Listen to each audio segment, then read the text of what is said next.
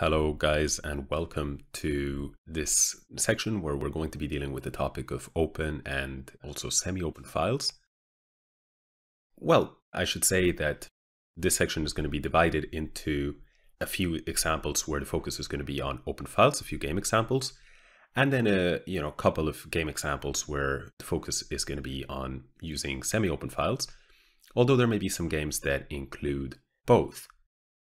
This topic will once again feature some games by great positional masters of the past, more modern masters like Anatoly Karpov, and, well, less modern masters like Capablanca, both of whom are players whose games we have studied quite extensively throughout this positional chess series for those of you who have been following that from the beginning.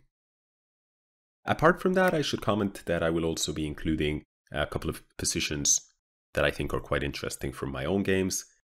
The trade-off always when considering including games by an author, let's say like myself, is that, of course, the standard of the games, the standard of play is much, much lower than the standard of play of these great grandmasters of the past. But that's the downside. But the upshot is that having played those games, one is a little bit more intimately acquainted with the key ideas and the thought process. So I'd like to share with you some of my thought processes in a couple of games, and hopefully you will find that the upshot outweighs the downside. Well, that's pretty much it as far as introductions go.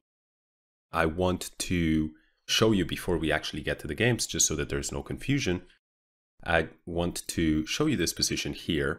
And, well, of course, I think very few of you will be unaware of what an open file is. If this is something that you're unaware of, I suggest that perhaps this series is going to be too advanced for you. But nevertheless, let's indicate the open files in this position. We can see that there are two.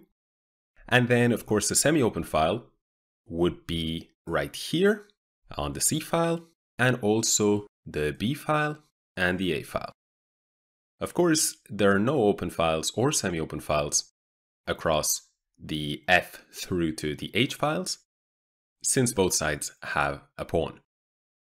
I've drawn the yellow arrows on the A and the B file moving north, and then the C file moving south. And the reason for this is to point out that typically the side that does not have the pawn is benefiting from the presence of a semi-open file.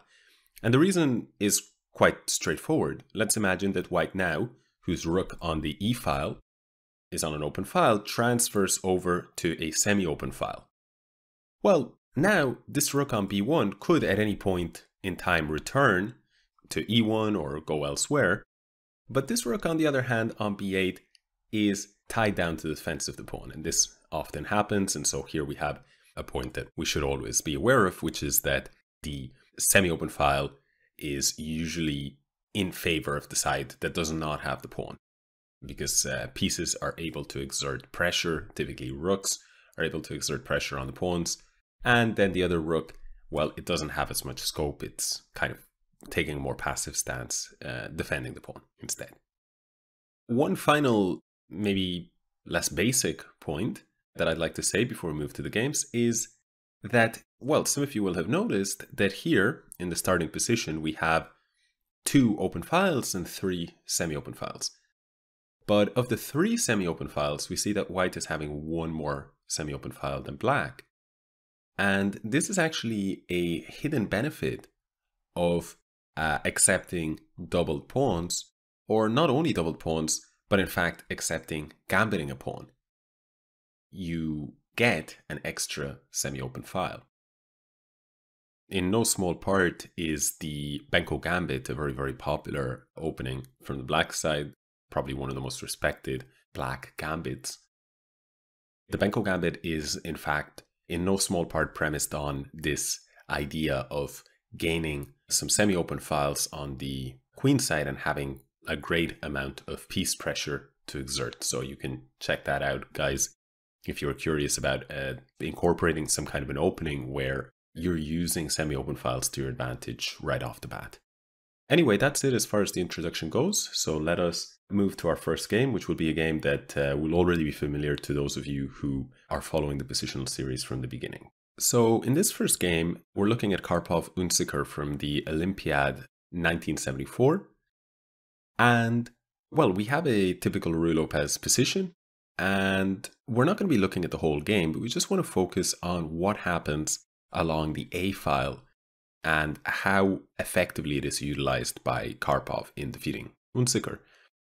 White begins with the move A4. By the way, those of you who play the Spanish from either side will recognize that this is a very common maneuver, and in fact one of the age-old pluses that White gets to enjoy in the Spanish. And the reason for this is that if Black does nothing after this move A4, we're getting a situation where White will just win a pawn. Let's imagine that Black plays H6, then A takes B5. The problem is Black is unable to recapture because of the X-ray on this rook on A8. And so Black, it's clear, cannot just stand by the sidelines. Now, sometimes Black may play moves such as bishop to B7, and this would be perfectly reasonable. But nevertheless, in such cases, sometimes White is able to continue to increase the pressure here with a move such as queen to E2, and sooner or later, Black needs to do something about B5, and so therefore the more common way in which Black protects this is a little bit more sturdy, the move rook B8. Why is this more sturdy than bishop B7? Well, let's imagine that Black plays the move bishop to B7 here, and White does indeed go queen to E2. We see that already there is a threat of capturing twice. The thing is that the bishop only addressed the undefended position of the rook, whereas the move rook to B8 instead, in this position, not only deals with the problem here along the A file, but it also serves to support B5. And this is exactly what Unzicker did. However, this is one of the things that White leverages in the position. He plays A takes B5, A takes B5, and now suddenly he's got the A file to himself. White now plays B4, and this is a very smart move. It's designed to fix the pawn on B5, which will be a kind of an easier target with moves like queen E2 and bishop D3. And also in the future, maybe White will want to go rook A5, and the pawn will support the rook. We're now going to fast forward a few moves. Knight went to B7, knight F1, some typical maneuvering. We already examined this game earlier in the series. Bishop E3, rook A8, queen D2, rook F C8, bishop D3, G6, knight G3, bishop F8. And here, what's interesting is that, as we can see, Black very quickly, having defended the pawn on B5, very quickly decided that since White had chosen to open up the A file, he would once again return to contesting it. And from here on out, over the next few moves, Karpov opts for a plan that leaves him dominating the A file, and this is what I'd like you to see. White goes rook to A2. This is a clever move. The point is that if rook takes A2, then White will recapture, and Black cannot play the move rook A8, and so he now has the A file to himself. Notice how the battle is for the A file at the moment, which is the only open file in the position. Indeed, it's the only open file in a position that has no semi-open files. Although I should point out that in this position here, there is a constant tension, a constant possibility that White will play b takes c5, which would create a new semi-open file and make the b pawn especially weak. And also the possibility that Black will play c takes b4, and after c takes b4, there'll be a new open file along the c file, and that can primarily be used by Black, more than likely in the sense that Black has already accumulated two of his heavy pieces along that file. Therefore, we can say that in the queen side, there's quite a lot of tension because there are many possibilities, and at any point in time, the position can open up.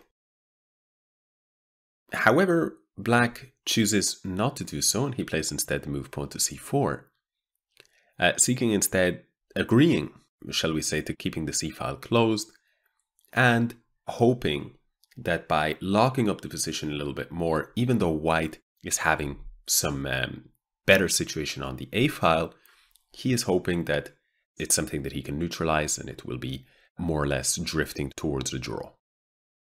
However, Karpov now plays the move bishop to b1.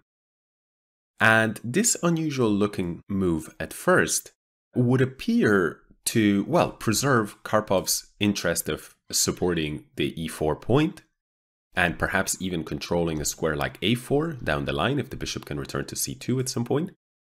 And therefore, in other words, the bishop on b1 is going to be considerably more active than the bishop on f1 for now. But on the other hand, it would appear that such a move makes it more difficult for white to continue his dominance of the a file by piling up both rooks there. And so at first sight, it seems like an unusual move. But after black's response queen d8, white shows his idea. He basically wants it all. He plays the move bishop to a7. This is a really clever move. The idea is that after black's next move, in this case knight e8, now he will go bishop to c2. The point is that the bishop on a7 is plugging this a file and allowing white to retreat the bishop to c2, disconnecting the queen and also, of course, the bishop from the defense of this rook temporarily, but the goal being that after black's next move, white went rook e to a1 and now doubled up along the a file. Now, white, having achieved this control along the a file, you might wonder where exactly the breakthrough is. And this is something very instructional about this game, is that Karpov now left this tension here on the queen side for quite some time and proceeded to try and accumulate some pluses over on the king side. But what he did is he used this tension here to his advantage, because at no point would black be able to resolve that tension. However, white can always choose the right moment to basically remove that bishop from a7 and create threats, right? So a very typical move would be something like bishop to b6, and all of a sudden that knight on c7 is a threat, and if the knight falls, the rook on a8 might fall, etc. Let's actually very, very quickly blitz through the next few moves, and we'll see visually how this actually unfolds. We see that Karpov takes action over on the king side. He even plays this move rook a3 followed by rook 1 to a2, hinting at the possibility of setting up the so-called Alekhine's gun, where all of the heavy pieces are along one file with the queen behind the rooks. Extremely powerful setup.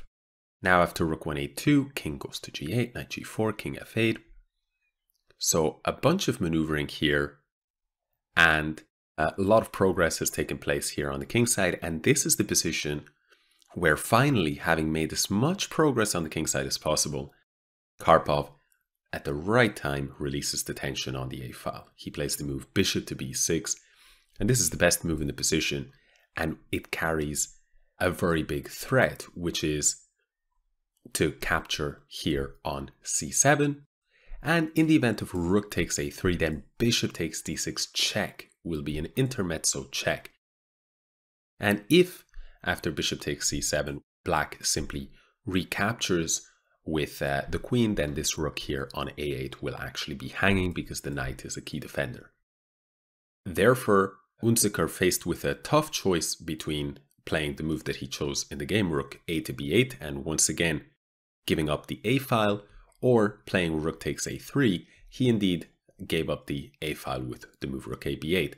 In case you're curious, rook takes a3 and rook takes a3 would, in a sense, be the same thing, because still the a file would have to be surrendered here, because the move rook to a8 challenging the remaining white rook is not possible. Can you see why? Well, the reason is that white will capture here on a8, knight takes a8, and bishop takes d8. That knight is hanging in the end. Therefore, stuck between a rock and a hard place, Unzicker chose to move rook a to b8, bishop takes knight, rook takes c7. Note how queen takes c7 would not be possible, this pawn would fall. Rook takes c7, and now finally rook a6. And we see white's use of that a file at the right moment, invading. Having first established his rooks, this by the way is move 47 that white actually invades with the first of his rooks into the black position, and this is 32 moves after white played a takes b5, forcing a takes b5 and opened up the a file for the first time. So a lot of tension throughout the game, but in the end, a very, very strong threat here. Black plays rook to d7, tries to defend, and now white played knight g4, and there is simply too much pressure here on the king side, which ultimately decides it.